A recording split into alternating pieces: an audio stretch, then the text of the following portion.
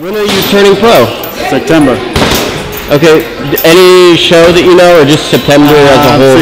Well, actually, the actual day I'm turning pro is in August, and I might have a fight September, somewhere around September. Not sure who, but that's what we're shooting for. Hopefully, I get a bout in September. I've been waiting for this for so long. Tired of amateurs. Want to see what's the next level. Want to see what's out there for me, and see if I can compete in the professional level.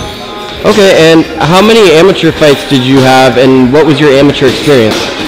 I have 16 bouts in amateurs. I started when I was 16, stopped 2 years when I was 16, so I stopped maybe at 18. Wasn't too dedicated in the sport. Got back when I was 24. Met Jairo. Ever since I met Jairo, we pretty much clicked. Been doing pretty good ever since. I've been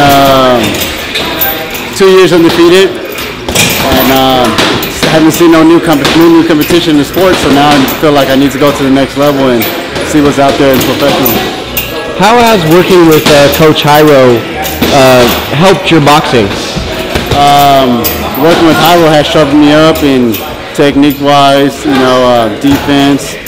He has a good way of showing you main fundamental of sport, and feels like I have progressed for the years that's been going by, to getting better and better.